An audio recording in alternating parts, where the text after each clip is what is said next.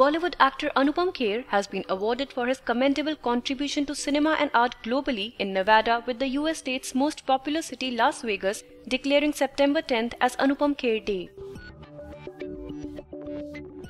Kher was presented with the Certificate of Excellence Thursday in Las Vegas by Nevada Senator Ruben Kihuen, who praised the 60-year-old veteran actor for providing quality entertainment.